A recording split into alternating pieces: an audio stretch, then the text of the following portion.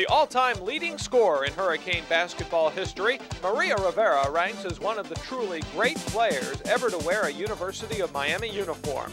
She came to Coral Gables from Puerto Rico in 1984, spotted by former Hurricanes coach Lynn Dunn.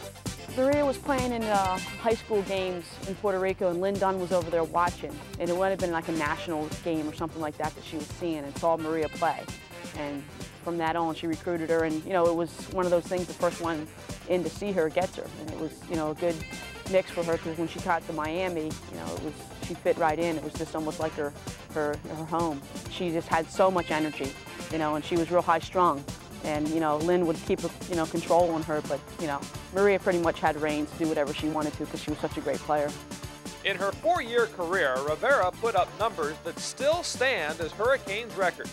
In 1988, she entered a game needing 29 points to break Rick Barry's career scoring record. She scored 30 in the first half. Yeah, she was that type of point guard that she could do everything. There wasn't a weakness in her game. She could shoot the ball from three-point range, she could penetrate, she could pull up and shoot on a dime, she could pass. She was also a good defensive player. I don't know if there's any other point guards, even now, today, that can do the things that she could have done with that basketball. I mean, she was just fabulous. She didn't have a weak point. If she'd be coming out now out of high school and being recruited, I mean, they would be all over her to get a recruit like that. In her senior season, Rivera was named an honorable mention All-American and remains the only Hurricanes women's basketball player to have her jersey number retired.